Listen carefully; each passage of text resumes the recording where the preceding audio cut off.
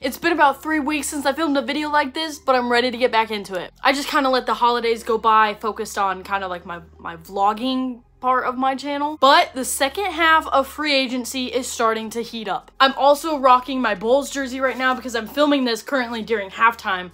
Got the Bulls game right over here. They've been playing hot pretty recently. The date of recording is January 12th. There was a lot of stuff to report today, but there will be a second video uploaded shortly after this one because I wanted to put it in 2 separate videos because there was so much to talk about. So the reason why you clicked on this video was probably the Cubs highlight of the big moves that they finally made. We're going to be reporting 2 different moves the Cubs made over the last 3 days. Was signing a new lefty pitcher that's going to help out their starting rotation big time, and making a trade for a top prospect from the Los Angeles Dodgers. Getting it started for us, the first thing to report today is the big one, probably why you clicked on this video. Cubs to sign Shota Imanaga to a 4-year, $53 million deal, with a team option to extend the contract to a 5th year, which will give him a grand total of an $80 million contract. My personal opinion on this, just to get it started, I love seeing this move. The most recent video I posted was a vlog, and I actually gave my live reaction to this signing. I made a little video this past Tuesday, which was I think the 9th. Later that night, the day I was filming, I picked up my phone 1 minute after I saw the news article, Cubs to sign Shota Imanaga. I picked up my phone and that was literally my live reaction. I was so ecstatic. I was so happy that the Cubs finally did something. And I don't think this will be their only free agent signing, but it's a very good start. So let's kind of get in depth a little bit more of this contract. One thing I find very interesting, reports say that Shota Imanaga has been staying in Chicago since Christmas. And that just goes to show how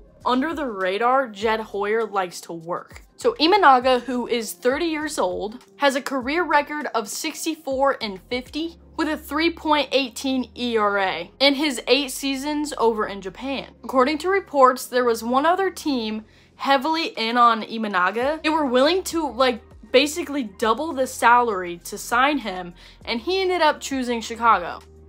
No matter what team, if a player says that about your organization, that's gotta feel good. Today, Friday, January 12th, the Cubs introduced Shota Imanaga today at a press conference.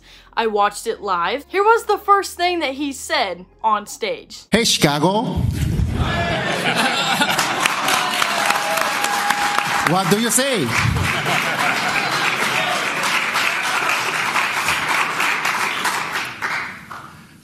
Cubs gonna win today.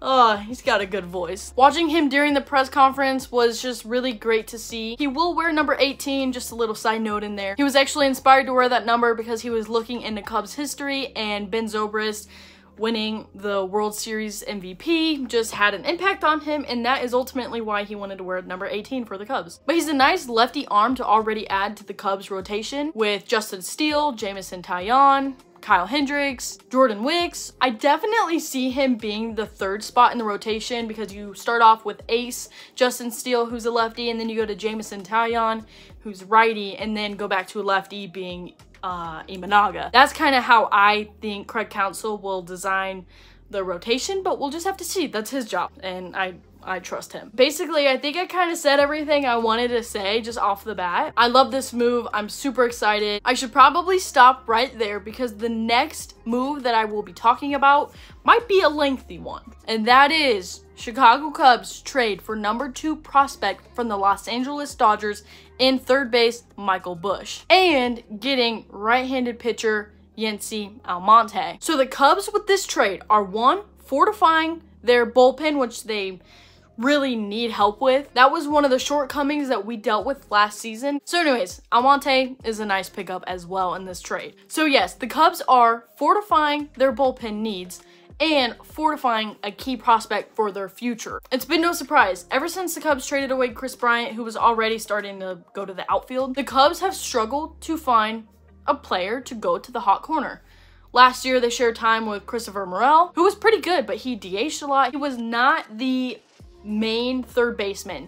They share time with Nick Madrigal and Patrick Wisdom, and they are 2 polar opposites. Wisdom does not hit for any, batting average. He only hits for power. Nick Madrigal hits for basically no power, a pretty good, you know, decent batting average, and his glove did improve a lot playing third. That was a new position for him, but he just doesn't have the strongest arm to play over there at third. So Michael Busch, who played most of his minor league career at second base, when he got called up to play a little bit for the Dodgers, they used him mainly at third. He is capable of playing first base, and he did test out left field a little bit as well. Well, Cubs don't really need a left fielder unless Ian Happ like somehow got injured. Obviously, to acquire a guy like Michael Busch, the Cubs did have to give up a good prospect themselves. Cubs did have to give up pitching prospect Jackson Ferris and outfield prospect Zaire Hope. I think that's how you pronounce it. Michael Busch is a lefty power bat who did get his first taste of the majors in this past season.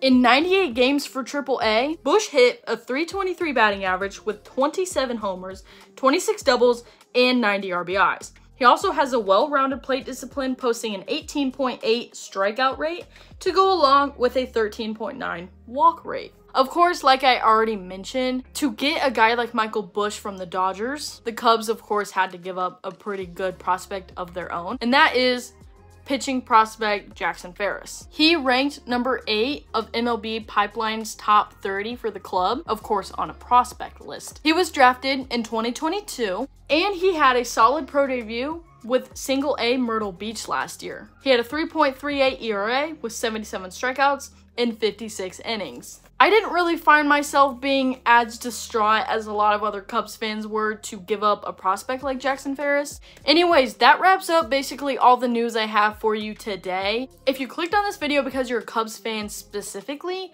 then I hope you enjoyed the video, but also I think I wanted to kind of give perspective of people that are, you know, trying to get really hyped for the season or just kind of have an idea of what the season will look like. These are just like my takes on it. These are just like literally my opinions and my thoughts. Really, really exciting stuff. And these moves happened literally within 2.5 days, 3 days, okay? It went Tuesday and Thursday, like all in a short amount of time. The Cubs did really nothing other since November 6th, okay, which was the, you know, Cubs Craig Council, to literally January 9th. There was nothing. There was just rumors and everything and disappointment. The next video I will be covering Marcus Stroman ditching the Cubs and signing with a new team. Another reliever, big signing. I'm excited to note those. I will be filming that in the next video.